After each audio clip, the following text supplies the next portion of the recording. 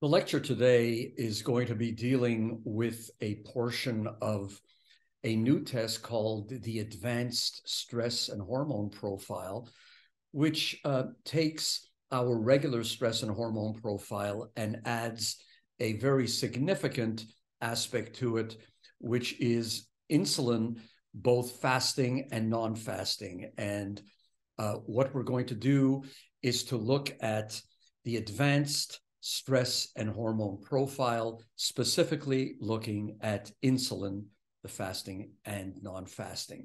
And that is part of the metabolic profile portion of this Advanced Stress and Hormone Profile. The other aspects, the adrenal function, the sex hormones, melatonin, and Sig-A make up the remainder of what we now call the Advanced Stress and Hormone Profile.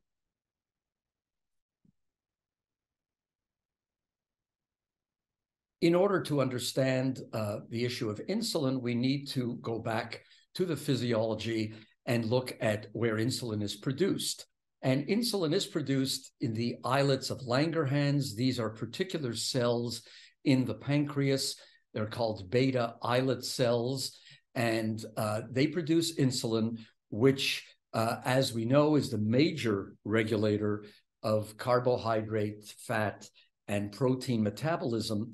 And insulin is crucial in a number of metabolic processes. It promotes glucose uptake and metabolism. That's what we're all familiar with. It also prevents glucose from being released by the liver. It enhances muscle cell uptake of amino acids to build structures within the cell. And at the same time, it inhibits fat breakdown and release. Insulin is released and is triggered by glucose in the blood. That is the most important stimulator of insulin release. There's also somatotropin, which is also known as the growth hormone, and by glucagon. So if we look, therefore, at insulin biosynthesis, we need to understand that insulin is a peptide hormone. It's secreted by the pancreas, and 50 or 60% of it is extracted by the liver before it even reaches the systemic circulation. And it has a half-life of 4 minutes. So within 4 minutes, half of whatever is in the body has already been neutralized. The function of insulin is that it promotes glucose uptake. As I said earlier, it is involved in glycogenesis, lipogenesis, that is the creation of fat, and protein synthesis in skeletal muscle and in fat tissue. So it is an all-enveloping hormone. Its most important factor is in the regulation of blood glucose and creating a homeostasis of glucose in the blood. One of the things that you need to understand is how is it actually functioning within the cell. And we know that there is what's called the GLUT4. It is a particular glucose transporter which sits on the membrane of cells, and it will regulate how insulin will interact with the cell. So when insulin gets to the membrane of the cell, it meets a receptor for insulin. When that little lock and key is complete, then there is a signal within the cell to start producing these particular transporter proteins, which come up to the membrane, open up and allow glucose to then enter the cell. So glucose cannot enter the cell without insulin having first begun the process of allowing the cell to create GLUT4 and allow glucose in. So how does it really function? After a meal, what happens is that blood glucose levels immediately go up. This stimulates insulin to be released by the pancreas, and that stimulates the uptake and the storage of glucose in muscle, liver, in fat cells. And when that happens, glucose has been removed from the blood. It goes down to a normal range of blood glucose, which is what is being regulated. You want to regulate the amount of glucose in the blood. Several hours after a meal, the blood glucose level has dropped. And now glucagon, which is a storage form of glucose in the liver, it is released from the pancreas. It stimulates the liver to both break down glycogen, which is the storage form of glucose in the liver.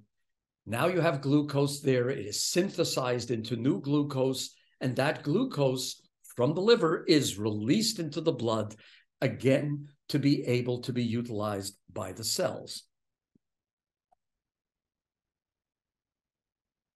So let's take a look at insulin resistance and what we call metabolic syndrome.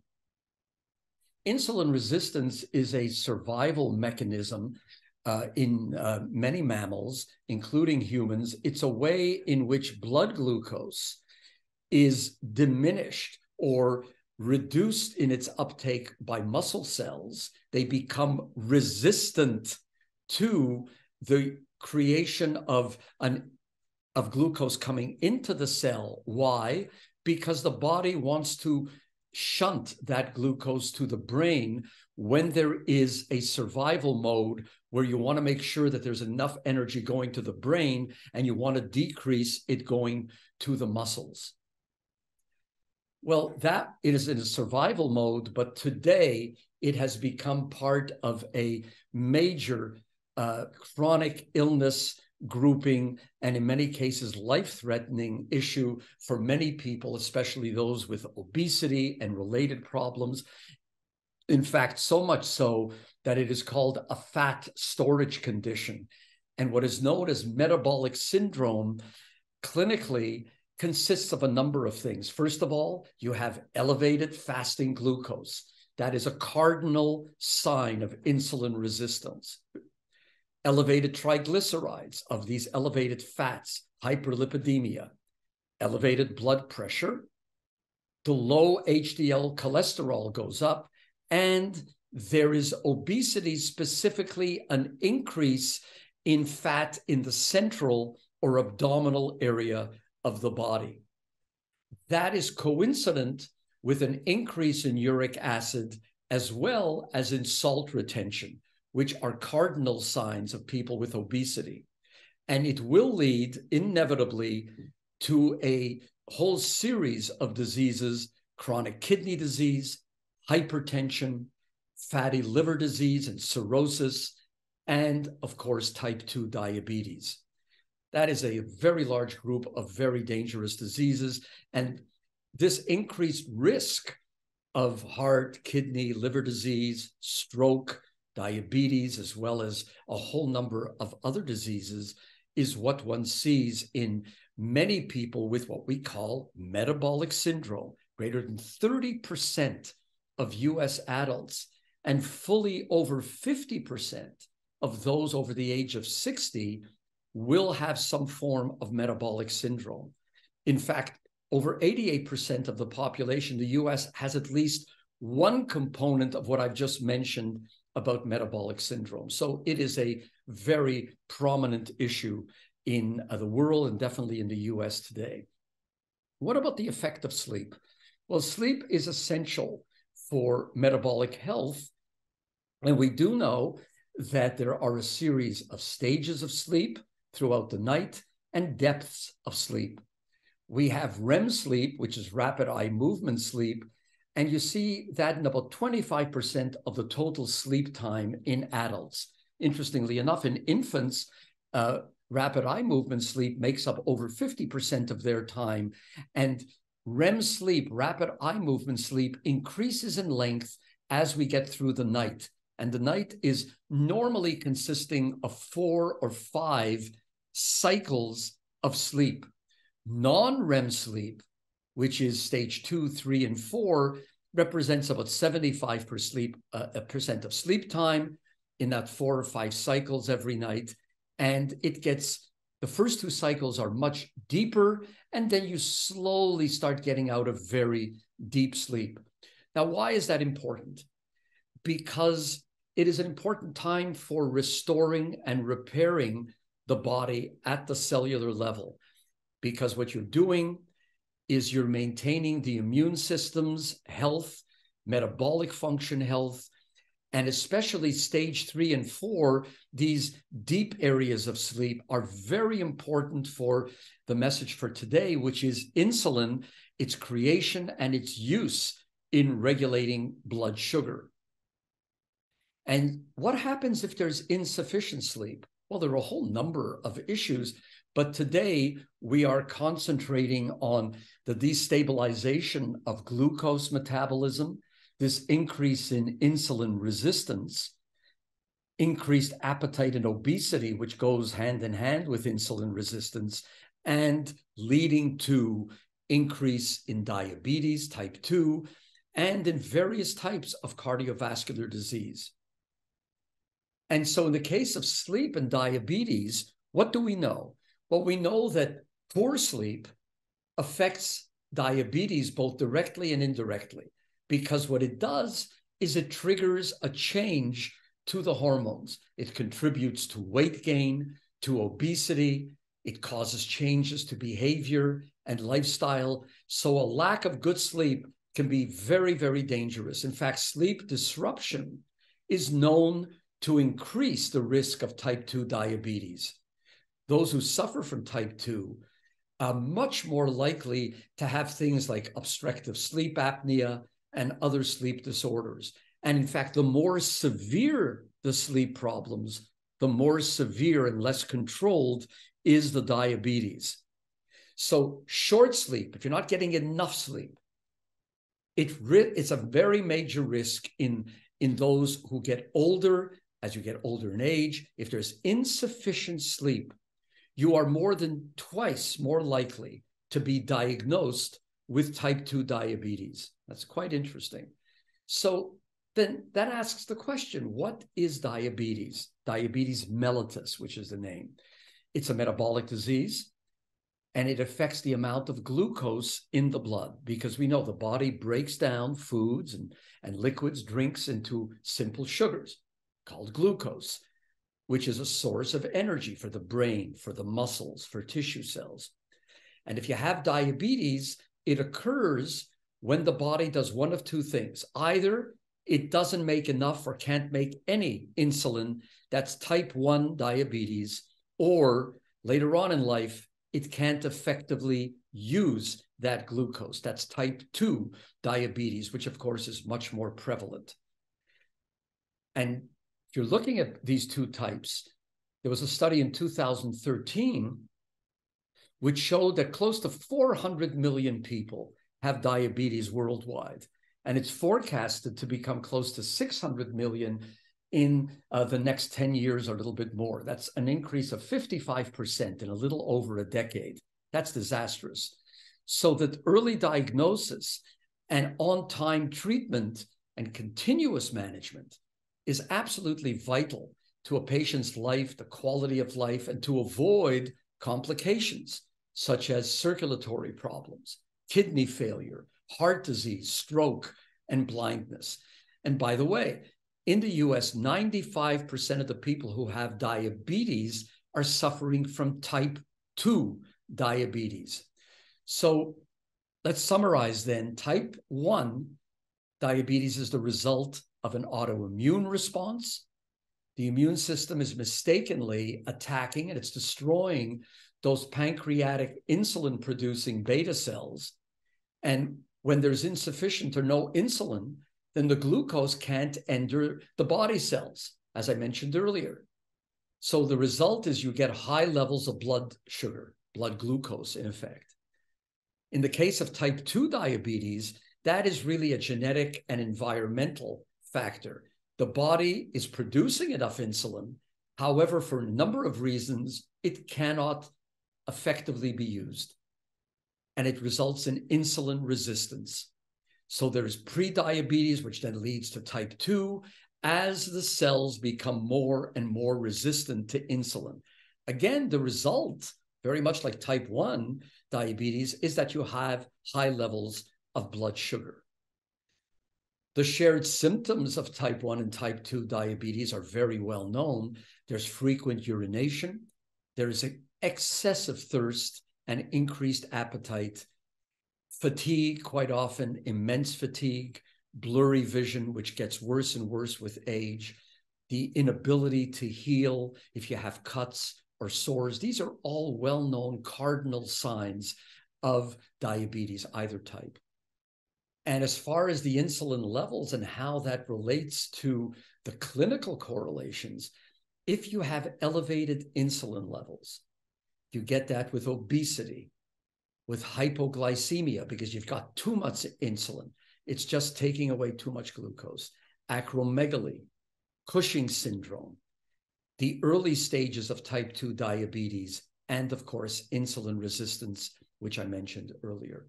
If you have decreased insulin levels, you get hyperglycemia. That's more glucose in the blood because there's not enough insulin, chronic pancreatitis, and type 2 and type 1 diabetes. And the causes of high fasting and non-fasting insulin, well, for high fasting insulin, meaning you've been fasting, you haven't been eating for 6 or 8 hours. In obesity, you will see high fasting insulin levels. In an inactive lifestyle, if you have a diet that's high in carbohydrates, you're producing a lot of glucose, you're going to get a lot of insulin to try to break it down.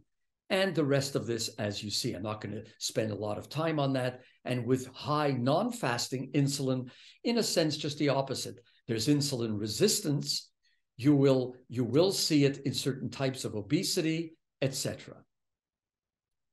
If you take a look at blood sugar levels, we do know that normal levels when it comes to fasting blood sugar is under 100 milligrams per deciliter. If you go to pre-diabetes, it goes up to about 125, and anything over that, you are in frank diabetes. For a glucose tolerance test in which you hit the body with a lot of glucose, you will see normally that, of course, the glucose will go up to a certain degree, up to about 140. It will go up to close to 200 for pre-diabetes and can be over 200 with frank diabetes.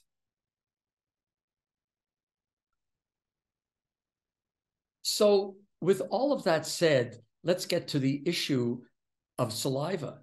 So what are the testing modalities for all of this? What are the prerequisites, the necessary prerequisites if you want to use a particular medium for testing? Well, first of all, there has to be the ability to procure the sample, to get that sample simply, to have it inexpensive, minimal discomfort. It has to be relatively specific as a biomarker because it has to somehow associate itself to that state of health or disease. And the technology clearly needs to be accurate, needs to be portable if it can be, it has to be easy to use, so it can be used either for diagnostic purposes or for health screening. For all of this, we know, and we've known for quite a while, that saliva, which is considered, quote, as the mirror of the body, is a biomedium that fulfills all of these three prerequisites. And if you look then at the correlation of blood and saliva glucose, there is a very strong linear correlation of glucose in blood and saliva. And this is, in this one, it's for healthy subjects who were tested in a fasting state. And you see that these two correlate very well. So even though you can have highly individual person-to-person results, normally within a person, there's a good correlation between pre and 2 hours after glucose intake. So that leads us to believe that saliva can be an alternative, non-invasive diagnostic, or I should say screening method for diabetes. In this case, this comes from a paper by Zhang and Associates. If you're going to look for the effects of insulin, one of the things that you need to do is to test the body, to actually give it sort of an insulin stress test. And what you're doing is we're giving them what's called a carbohydrate challenge test.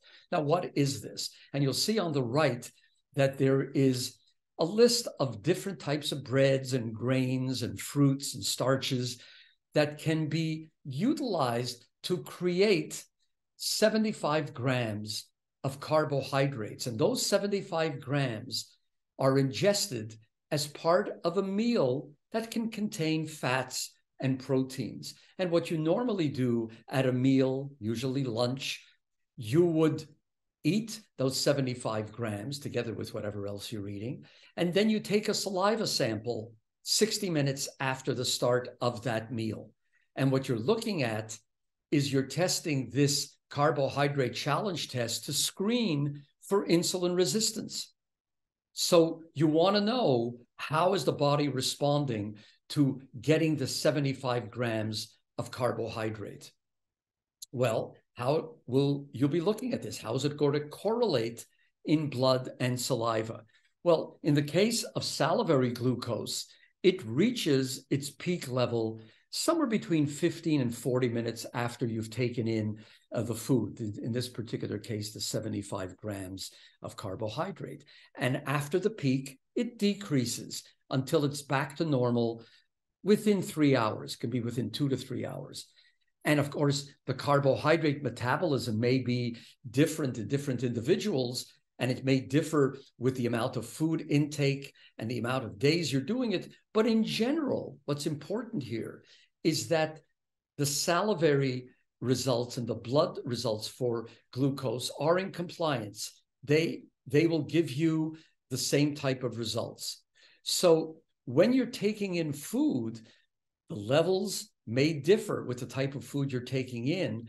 Or for example, if you're taking a 75-gram glucose beverage, not a carbohydrate solid food, but a beverage. With a beverage that's 75 grams, it's dissolved in water, that's going to go directly into saliva and blood and is going to give you a real hit. That's not what you necessarily want to take a look at. You want to see what happens when someone is eating normally with regular food that contains carbohydrates, meaning eventually sugar. And that's going to be the type of test that you want to do.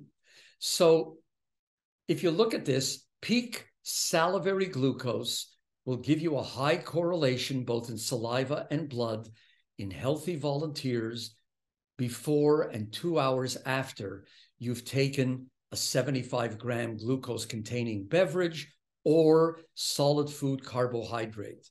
What is the conclusion?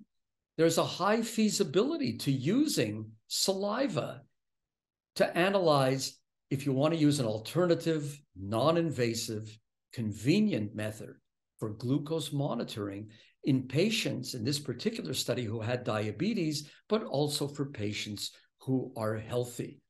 So what is this correlation?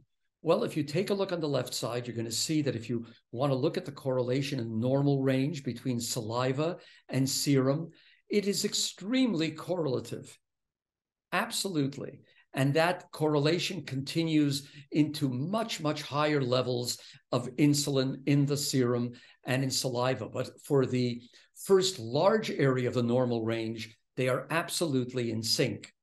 And if you want to take a look at saliva and serum insulin levels after you've given it that punch of carbohydrate, that oral glucose that goes in, if you look at the red here, that is what happens in the serum. You give it a challenge, there's an immediate increase in glucose insulin in the blood. In saliva, you're going to also get a very significant increase, but it's going to happen about a half an hour to 40 minutes later. That's okay. You need to know when to do the measurement. And that is true whether you're having low or high carbohydrate breakfast meals, lunch meals, etc.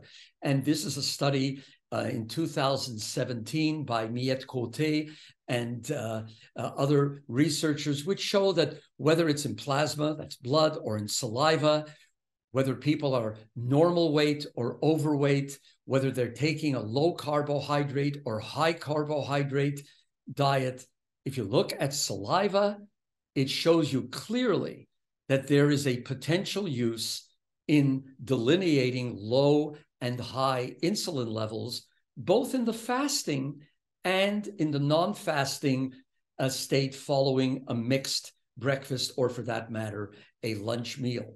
So as far as reference ranges then, if you're looking at serum or saliva, you end up with some very reliable results.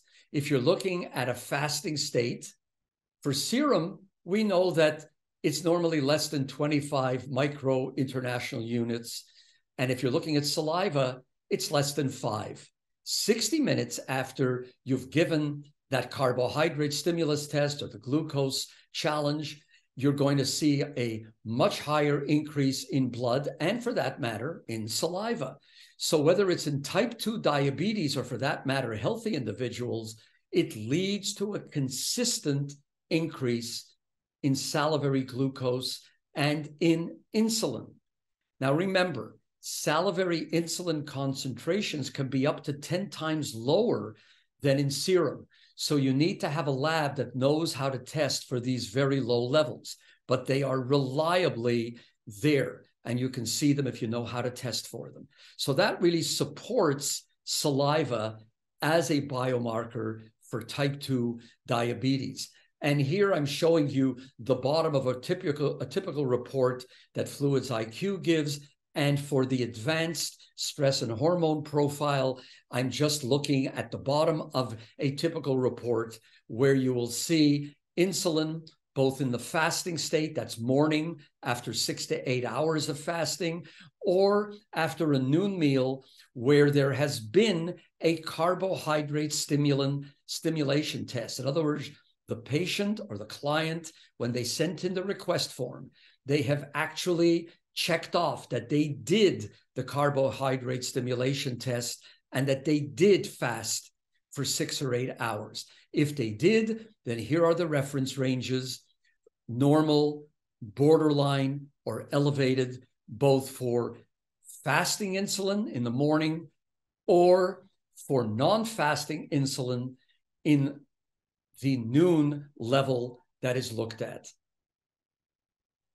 Just very quickly then to finish, cortisol and insulin, just to let you know that cortisol, which remember is also being looked at in the stress and hormone profile, cortisol is a potent insulin antagonistic hormone.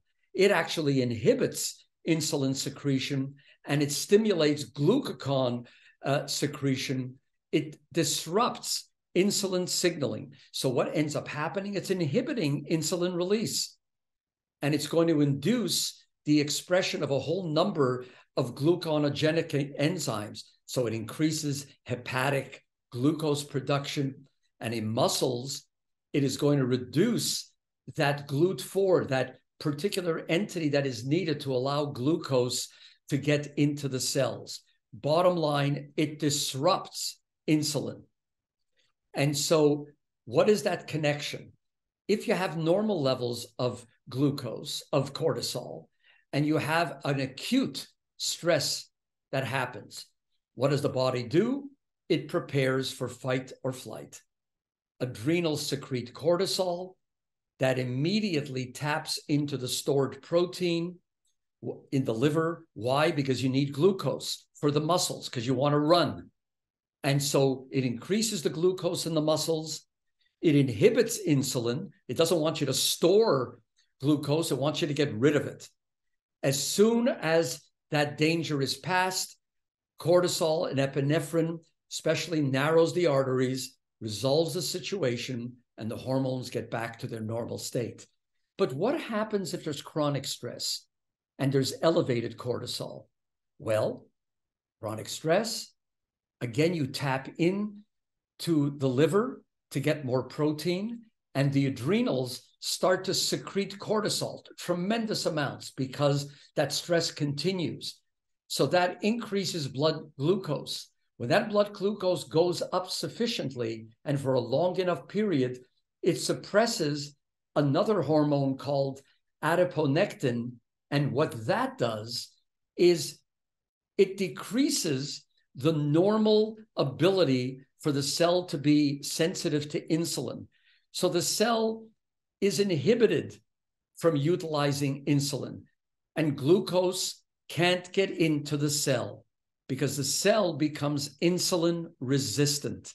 So there's more blood in the glucose. There's more glucose in blood. It remains very high.